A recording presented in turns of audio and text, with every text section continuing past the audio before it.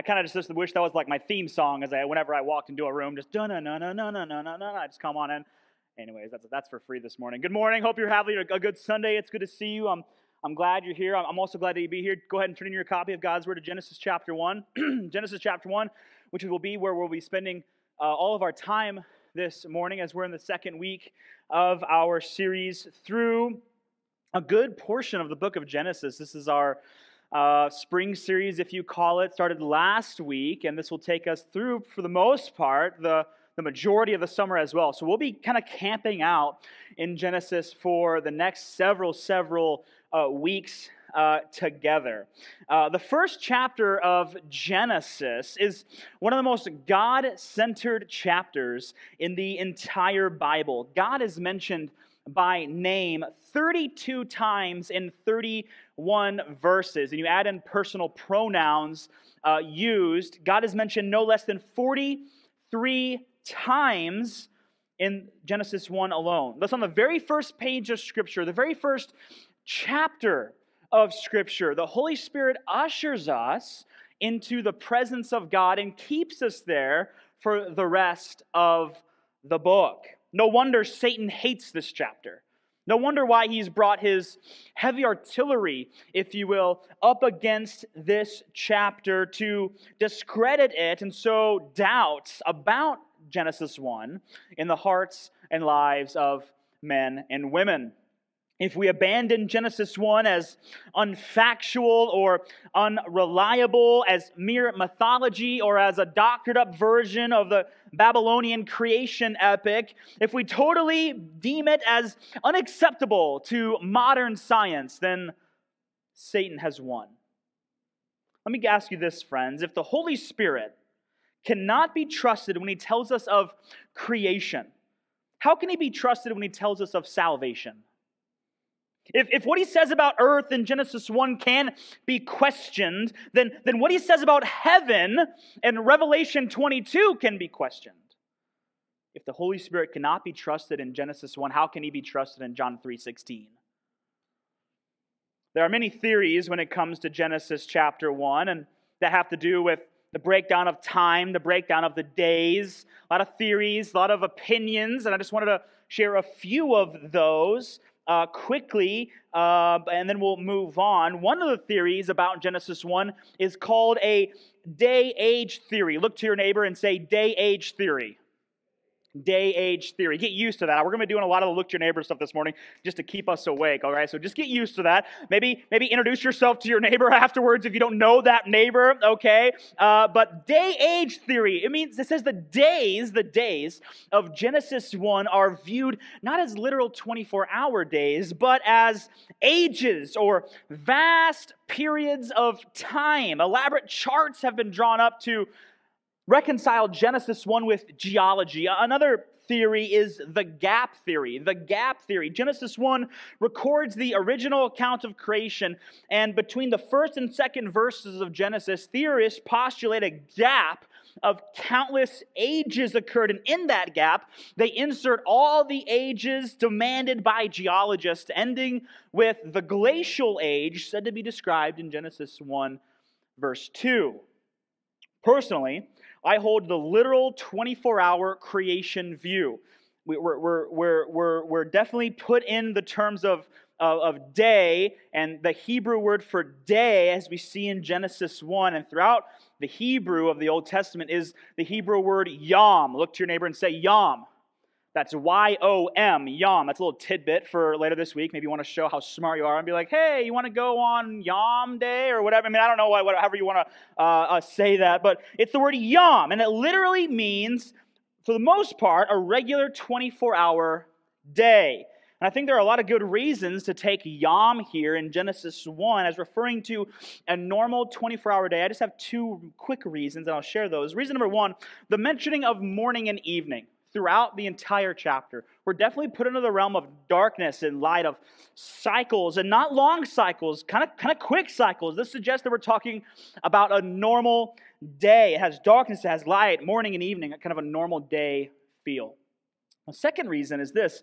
Whenever you have in the Old Testament numbered days, they always refer to a regular 24-hour day. And so that's the first day, that's the second day, that's the third day. It's not a metaphorical phrase like a day as in 1,000 years type of statement, but rather it's a normal day. And so the first chapter of Genesis is remarkable as a statement of fact, however it's viewed. And Pastor Todd and I, we've chatted about this. We want to give space for these, what we would call secondary issues here within our church, and here especially within Genesis chapter 1. What are secondary issues? Secondary issues would be things like, how do you view Genesis 1? Is it a day-age theory? Is it the gap theory? A little 24-hour view? Those are secondary issues. Another example of a secondary issue would be how you view the end times, pre-trib, mid-trib, post-trib. Maybe you don't even know what trib you are, but that's okay. I mean, you can hold all these different views about these things,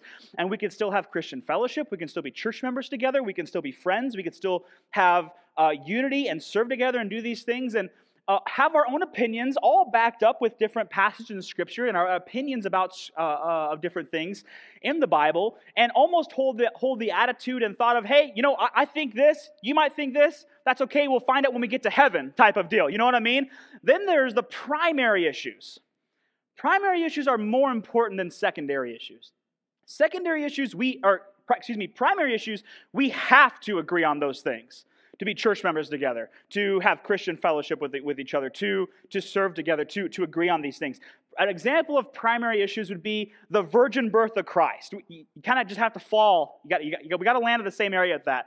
The death, burial, and resurrection of Jesus. The inerrancy of Scripture. Just to give a few examples, kind of the big deal stuff, right? We got to land at the same point with these primary issues. And so, how do you view Genesis 1 as it refers to time and days? This would be a secondary issue. And we just wanted to give space for those things, especially today and then moving forward. Moses did not write Genesis 1 according to theories of creation that were current in the schools of his day, even though the Bible says he was learned in all the ways of the Egyptians. I mean, Moses essentially grew up as an Egyptian prince, and so he had some of the greatest education in the known world at the time. Egyptian myths said that there was a primeval ocean upon which appeared an egg, and from that egg was born the sun god, and the sun god had 4 children. They were Geb, Shu, Tednut, and Nut. And from the rivalries of those god children, from the sun god, the creation of the world takes place. I thank God that Genesis chapter 1 does not start off like that. Can I get an amen this morning? You with me? Okay, good. Instead, we have a narrative that rises like the Himalayan peaks far above all other human creation epics. The Babylonian epic is the story and plot and counterplot of these banquets and rivalries and wars. The Greeks pictured a mythical giant named Atlas standing at the borders of the earth, holding up the globe on his tired head and arms. The Hindus thought the world rested on the backs of 3 elephants, which in turn stood on the back of 1 giant tortoise, which in turn swims around in a cosmic sea. Praise God, the Bible does not start off like that. Amen? I'm glad our God does not swim around in a cosmic sea. Peter Stoner, a mathematician, lists 12 steps of creation in Genesis 1, and they are this: light, verse 3, darkness dispelled from the earth, verse 4, the atmospheres established, verse 6, the seas appointed their boundaries, verse 9, the continents are raised, verse 10, plant life formed, namely grasses, herbs, and fruit trees, verse 11, the sun, moon, and stars appointed to function, verse 14, marine life created, verse 20, fowls created, verse 21, the age of the monsters decreed, verse 21, the creation of land vertebrates and creeping things, verse 24, and then 12thly, man is created, in verse 26. Now, these things are not only correctly named and listed in proper order, but also Moses' chances of writing Genesis 1 by accident would amount to 1 chance in 31 sextillion. Now, I went to Bible college, okay? I don't know what that number means, so I looked it up. There's this thing called Google. I don't know if you heard of it. 31 sextillion is 31 followed by 21 zeros. An astronomical number. I can't even fathom how big that is, but here's an illustration to help. That would be like having a raffle with that number of tickets. to print them would call for 8 million printing presses, each capable of producing 2,000 tickets a minute, running day and night without stopping for 5 million years. One of the tickets is marked. Our chance of drawing the one ticket on the first try would be the same as Moses writing Genesis 1 by accident. Because Moses did not write the facts recorded in Genesis 1 by accident, and because he had no means of writing Genesis 1 as a result of human reasoning, we must have to conclude that Moses wrote Genesis 1 by divine revelation from no other than God himself. A lot, I know. It kind of came out swinging there. There was no introductory funny story to get everyone warmed up. I get it. But this stuff's important, okay? So hopefully you're in your copy of God's Word, Genesis chapter 1. We're beginning in the first chapter of the Bible, the first page of recorded Scripture, beginning in the third verse of the Bible. After last week, Pastor Todd walked us through the first 2 verses of Genesis 1. I thought it was just a fantastic kind of introductory message to this series. And if you have not listened to that, I'd highly encourage you to do so because it is a fantastic starting point for the things we'll be talking about today and then so on. If you haven't listened to that, it's ankenyfree.org/sermons. Genesis chapter 1, verse 3, please be looking in your copy of God's Word, and you can follow along or listen along as I read out loud. I'm reading out of the English Standard Version. And God said, "Let there be light." And there was light. And God saw that the light was good, and God separated the light from the darkness. God called the light day, and the darkness he called night, and there was evening and there was morning, the first day. And God said, "Let there be an expanse in the midst of the waters, and let it separate the waters from the waters." And God made the expanse and separated the waters that were under the expanse from the waters that were above the expanse, and it was so. And God called the expanse heaven. And there was evening and there was morning the second day. And God said, "Let the waters under the heavens be gathered together into one place, and let the dry land appear." And it was so. God called the dry land earth. And the waters that were gathered together he called seas, and God saw that it was good. And God said, "Let the earth sprout vegetation, plants yielding seed, and fruit trees bearing fruit in which is their seed, each according to its kind on the earth." And it was so. The earth brought forth vegetation, plants yielding seed according to their own kinds, and trees bearing fruit in which is their seed, each according to its kind. And God saw that it was good. And there was evening and there was morning the third day. And God said, "Let there be lights in the expanse of the heavens to separate the day from the night, and let them be for signs and for seasons and for days and for years, and let them be lights in the expanse of the heavens to give light upon the earth." And it was so. And God made 2 great lights, the greater light to rule the day, and the lesser light to rule the night, and the stars. And God set them in the expanse of the heavens to give light on the earth, to rule over the day and over the night, to separate the light from the darkness. And God saw that it was good, and there was evening and there was morning, the fourth day. And God said, "Let the waters swarm with swarms of living creatures, and let birds fly above the earth across the expanse of the heavens." And so God created the great sea creatures and every living creature that moves, with which the waters swarm according to their kinds, and every winged bird according to its kind. And God saw that it was good. And God blessed them, saying, "Be fruitful and multiply, and fill the waters in the seas, and let birds multiply on the earth." And there was evening and there was morning the fifth day. And God said, "Let the earth bring forth living creatures according to their kinds, livestock and creeping things and the beasts of the earth according to their kinds." And it was so. And God made the beasts of the earth according to their kinds, and livestock according to their kinds, and everything that creeps on the ground according to its kind. And God saw that it was good. Then God said, "Let us make man in our image, after our likeness, and let them have dominion over the fish of the sea, and over the birds of the heavens, and over the livestock, and over all the earth, and over every creeping thing that creeps on the earth." So God created man in his own image. In the image of God, he created him, male and female, he created them. And God blessed them. And God said to them, "Be fruitful and multiply, and fill the earth and subdue it, and have dominion over the fish of the sea, and over the birds of the heavens, and over everything that moves on the earth." And God said, "Behold, I have given you every plant yielding seed that is on the face of the earth, and every tree with seed in its fruit. You shall have them for food. And to every beast of the earth, and to every bird of the heavens, and to everything that creeps on the earth, everything that has the breath of life, I have given every green plant for food. And it was so. And God saw everything that he had made, and behold, it was very good. And there was evening and there was morning the sixth day. Chapter 2, verse 1.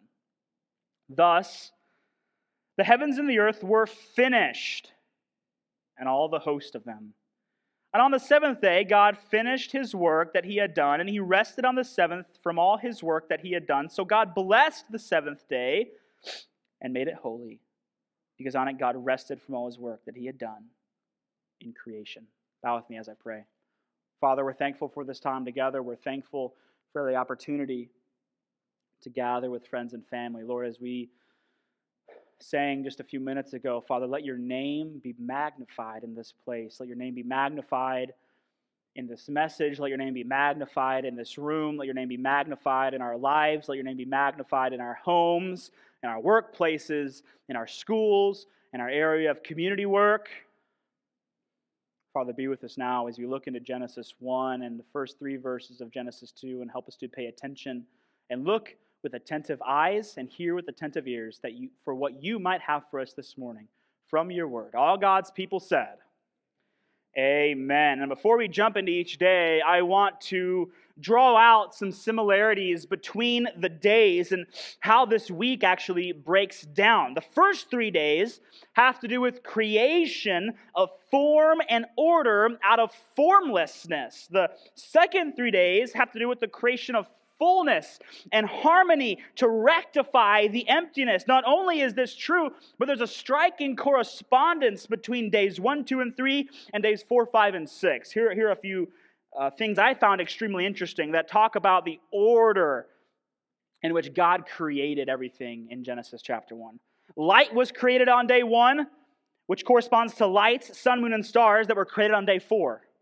Sea and sky that were created on day 2 corresponds to fish and birds in the seas and in the sky on day 5.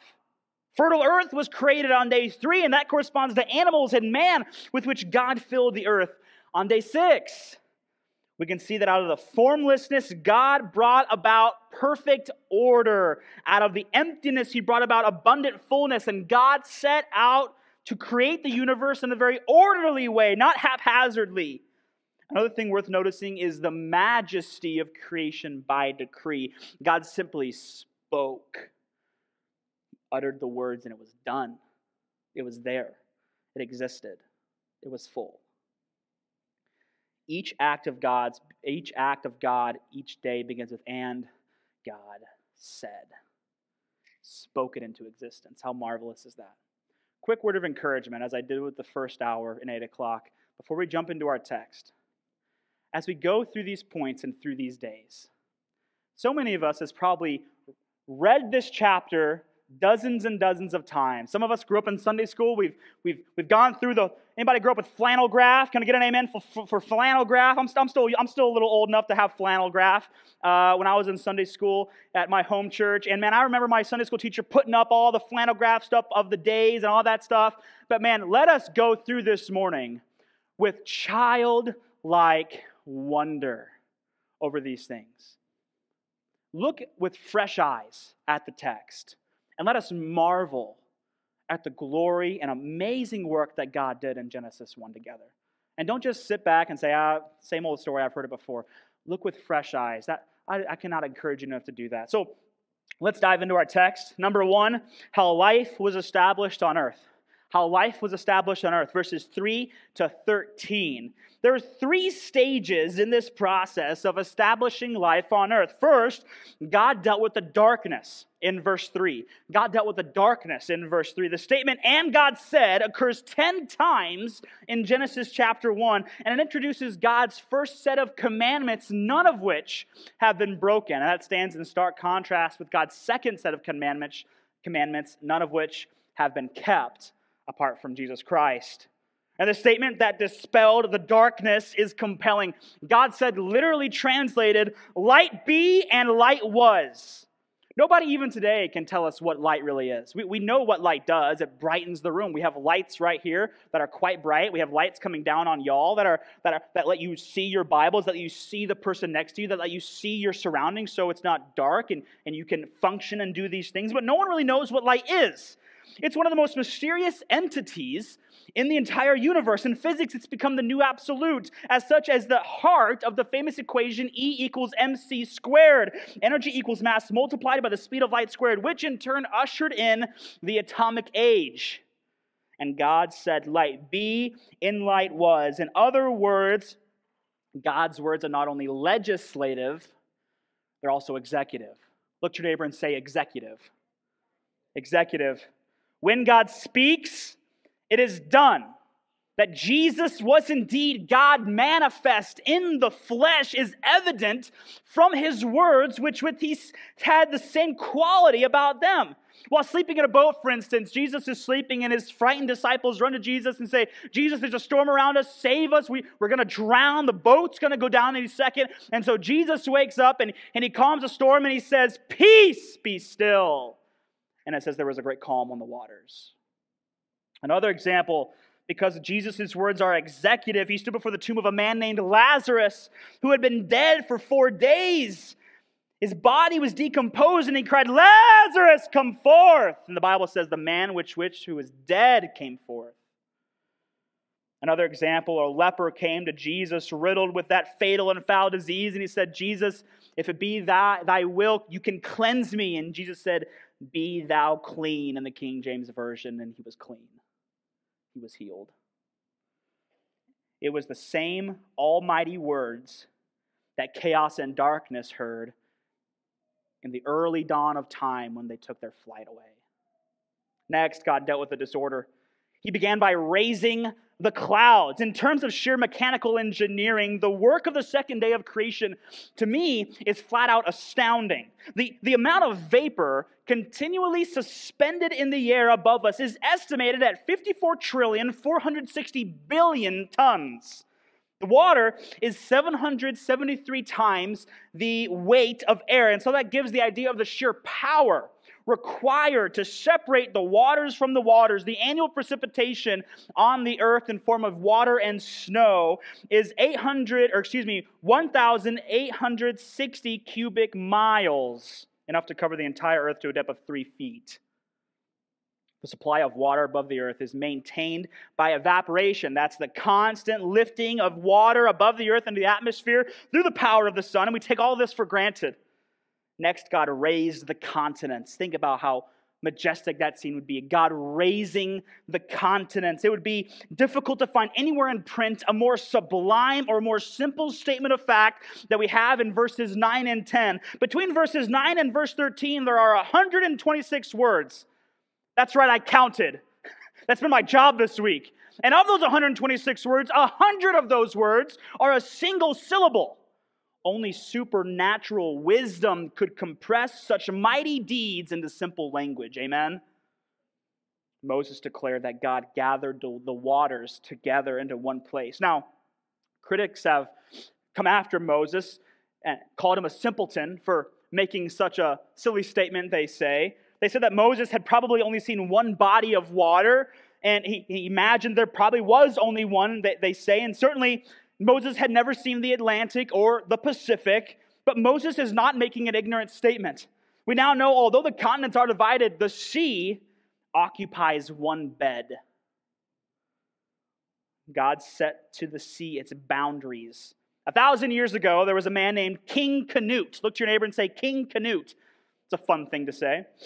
King Canute ruled England, Denmark, and Norway, and he was so wise and able a king that his subjects actually wanted to worship him. Now, King Canute refused the adoration of his subjects, and to teach them the lesson of his own morality, he told them to carry his throne to the edge of the sea and place it just below the high tide mark where the ocean was. And there he sat, enthroned, watching the waves come in, and the waves came and they were swirling around his feet and they began to lap around his lap, and the king raised up, stood on his throne, waved his scepter over the sea and said, stand back, ye waves." But the proud waves rolled on We know you not, O little man, they seem to say. Our limits are decreed by a greater king than you. Think about this. Twice a day, every day, since the dawn of the third day of creation, the tides of the earth have shouted the sovereignty of God. Ponder that for a moment. Isn't that breathtaking? In the deathless words of Sir Robert Grant, he says this: "The earth, with its store of wonders untold, Almighty, thy power hath founded of old, hath established it fast by a changeless decree, and round it hath cast, like a mantle, the sea." Finally, God dealt with the deadness of the planet. Grass, herb yielding, seed, and fruit trees rose up and covered the earth. The text employs 3 Hebrew words to describe this phase of creation. They are deshe, translated grass, eseb, translated herb, and peri, translated fruit. In the first plant, the seed is not particularly noted because it's not obvious to the eye. In the second, the seed is marked by the feature. And in the third, the characteristic mark is the fruit. And so Moses geniusly, under the inspiration of God, catalogs the earth's vegetation by a simple natural division, using as his guide the structure of plants and their seeds. Isn't that amazing? How would Moses know to do that? Only under God's inspiration. And so life appeared on the earth. Life. Not as a struggling, fragile, lonely form as National Geographic would have you see, but in a variety with amazing design that staggers the imagination, or at least it does to me. It's estimated there are more than 100,000 species of plant life on the globe, and more than 5,000 forms of grass alone. Isn't that amazing? The basic command for all living things was that each reproduce after its kind. The expression occurs 10 times in Genesis 1, and it's the rock upon which the whole theory of evolution perishes, because God has decreed that there be no change from one kind to another. Now, there may be mutation and change within a given kind, but no kind has ever changed into another kind. The principles of genetics have firmly established the fact that inherited life characteristics are implanted into the genes. A person who goes to Florida might get tan and might have bleached hair, but just because they have that, their children will not have those characteristics. Because environmental influences are not inherited, they are temporary. Only the physical changes that are due to the genes are inherited. Let's look at our second point. We saw how life was established on earth. Let's look at how the law was established on earth. How the law was established on earth. Verses 14 to 31. Whole libraries have been filled with the books relating to man's study of the stars. The Bible's not a handbook of astrology, and it doesn't really claim to be, and it's not really a handbook of any other science. However, each time the Holy Spirit refers to a subject that can be scientifically investigated and studied, he does so with unerring precision, and I love that. How does Moses know that the sun was bigger than the moon? Have you ever pondered that question? How did Moses know that the sun was bigger than the moon? Ordinary observation would make anyone conclude the very opposite. We've all seen the giant harvest moon in October. Anybody ever seen that? Show of hands. Where it seems like it's like 8 feet in diameter. It's hovering right. It looks like the Death Star almost, right outside our galaxy or our atmosphere. It looks amazing. We've never seen the sun look so big.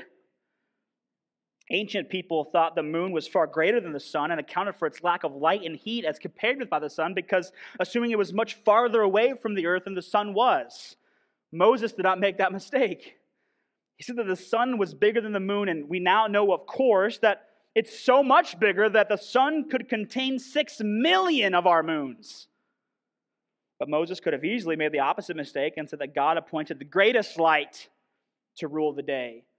Many ancient peoples worshipped the sun as the greatest light or object in the heavens, but what a terrible blunder it would be for the first page of our Bible to declare that the sun is the greatest object in the sky. The star Antares on the screen, for example, is so large that it could swallow up to 64 million suns the size of ours.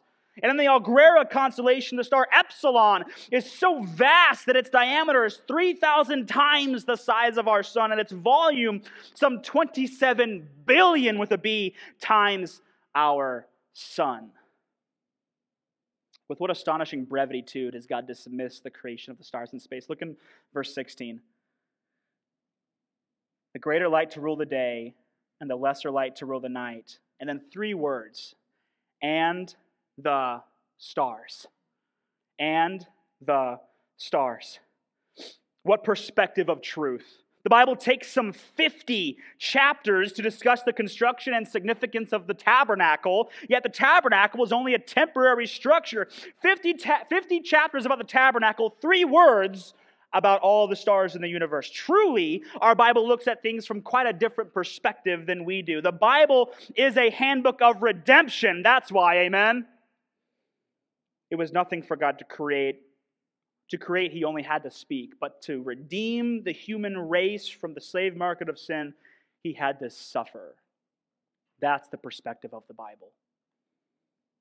Had man written the Bible apart from the controlling inspiration of the Spirit of God, the billions of stars in our galaxy, the 100 million of other galaxies in known space, the postulation that known space is only 1/billionth of theoretical space. Sure, James John tells that there are more stars in space than there are grains of sand on all the beaches of the world. And so God dismisses it all as little account. And the stars. God is more interested in people than he is in planets. He's more interested in souls than he is in stars. Can I get an amen? Moses begins in verse 20 by showing how man's domains were prepared for him. The seas were filled with fish, and the skies were filled with fowl. Now, fish and fowl have much in common. I don't know if you know that. Well, it's been my job this week to study those things, so I just want to share a few interesting things with you. Fish and fowl both have streamlined forms to enable them to move swiftly through their native habitats. Both are covered with shingle-like layers of protective fins or feathers. Both have hollow-like bones. Both lay eggs, and both have migratory instincts. Water is the preeminently seat of life.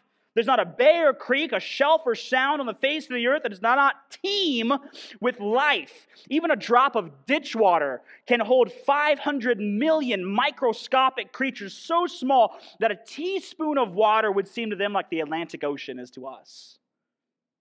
Only a God who is infinite could have worked on such a majestic scale as we see in the skies and on such a microscopic scale as we see in the seas. On the 6th day, just prior to the creation of man, God made his final preparation of the earth as man's domain. He created vertebrates and creeping things. Moses gives 3-fold classifications for this. He refers to cattle, that's 4-footed domestic animals. He refers to creeping things, creatures that move on the ground. And he refers to beasts, the wild animals. Now, scientists have classified millions of different species of animals, including more than 800,000 different kinds of insects, 30,000 kinds of fish, 9,000 kinds of birds, 6,000 different kinds of reptiles, 3,000 kinds of amphibians, 5,000 kinds of mammals. God is truly a God of variety, as I can see right now by looking at y'all. Amen?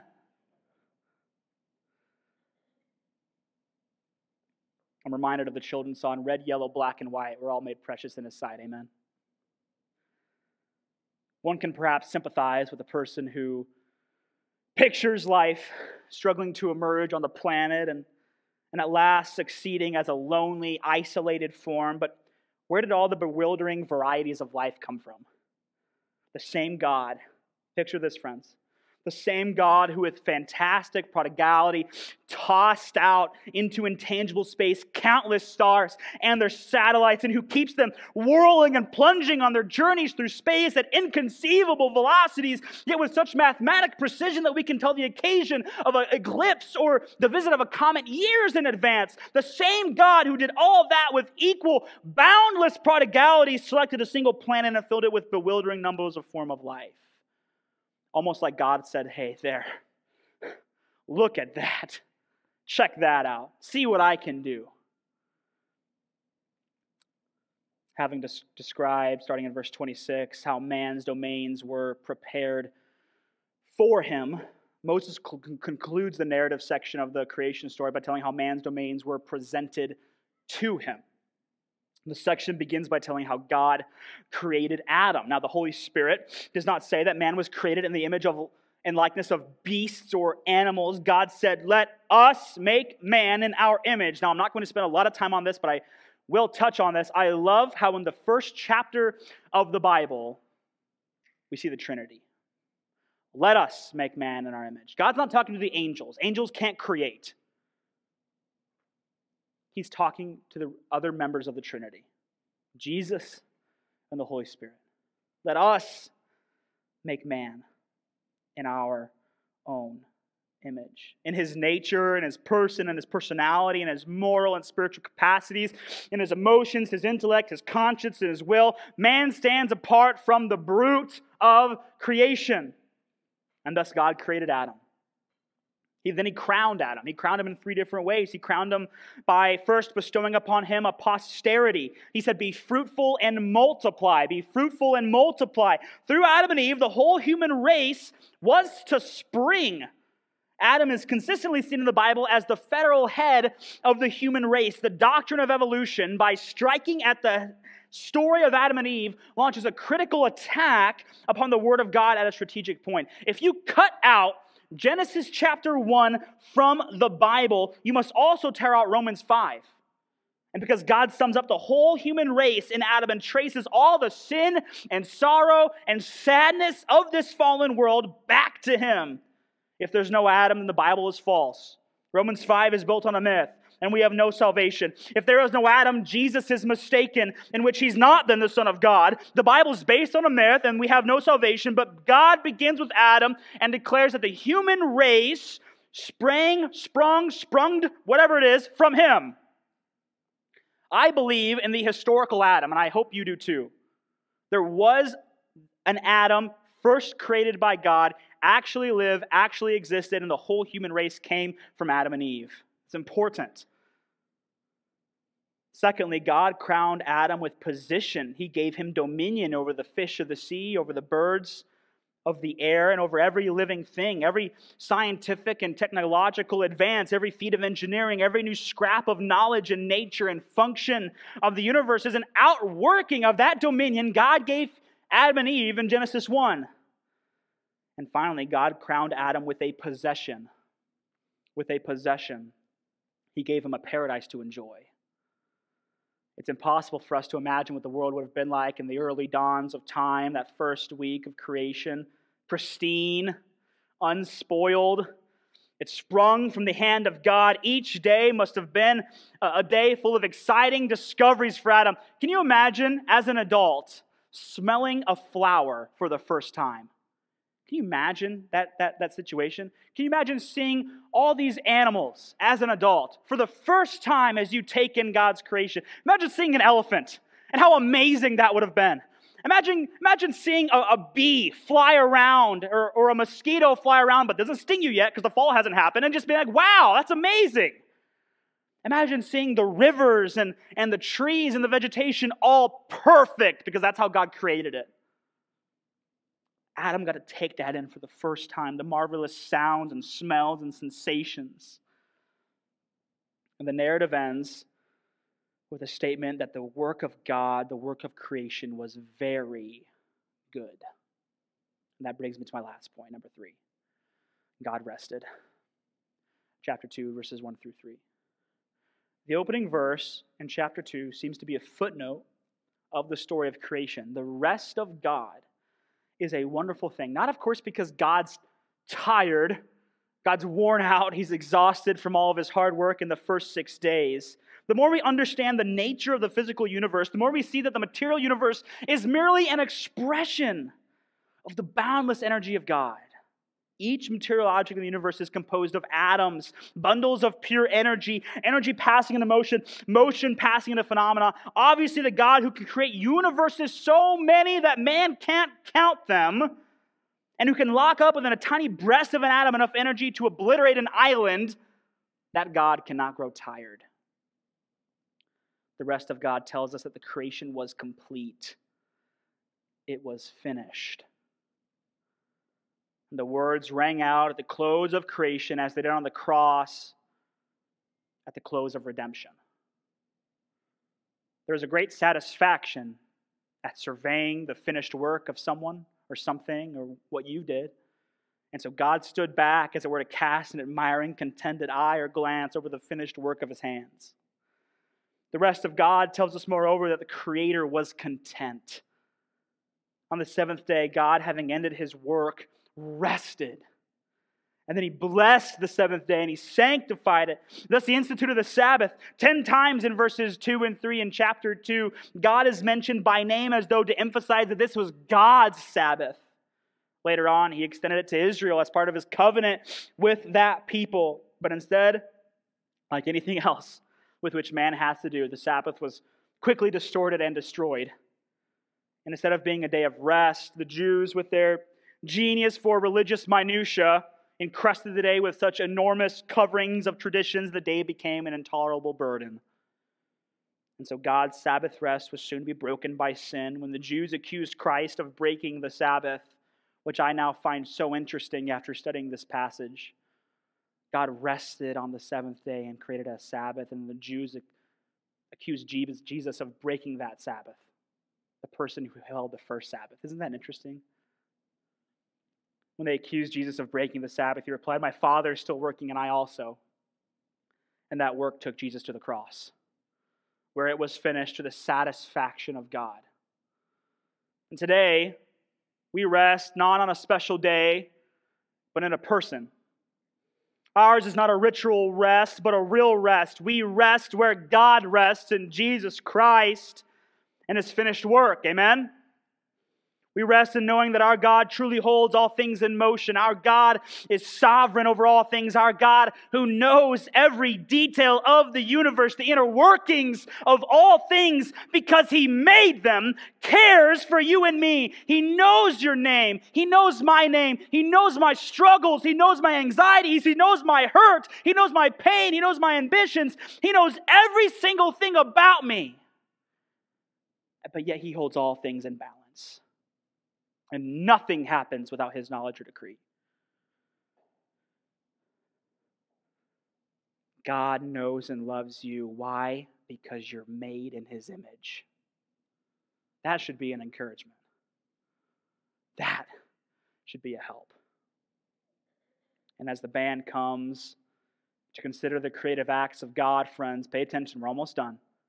To consider the acts of God as described in the first chapter of Genesis is to understand something of the omnipotence of the mighty God. From nothing, he brought into being the heavens and the earth. From formlessness, he brought about his perfect design and form. From emptiness, he filled the seas with fish and skies with birds and land with creatures of every description.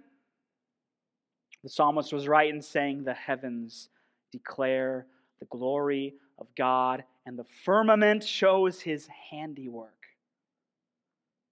Whether we try to comprehend the enormity of the whole animal creation or the complexity of one tiny ant, we should respond in worship to God after reading Genesis 1 for his creative wisdom and power. Like the 24 elders in heaven, we can say, "You are worthy, O Lord, to receive glory and honor and power, for you created all things, and by your will they exist and were created." Let us wonder in the creative acts of God in the early days of time. Let us bask in the knowledge that this is our God, created all things, knows every detail, things that we can't even fathom, but yet knows who we are. Created it for us. And as we'll see in the coming weeks, it quickly went sideways and had to send his son as a redeemer to purchase the human race from the slave market of sin. And that human race includes you, friend. Hope to see you next week as we dive into the rest of chapter 2, as we see some very interesting details in the Garden of Eden. Thanks for being here. Hope to see you next week. Let me pray, and then we'll finish our time with a song.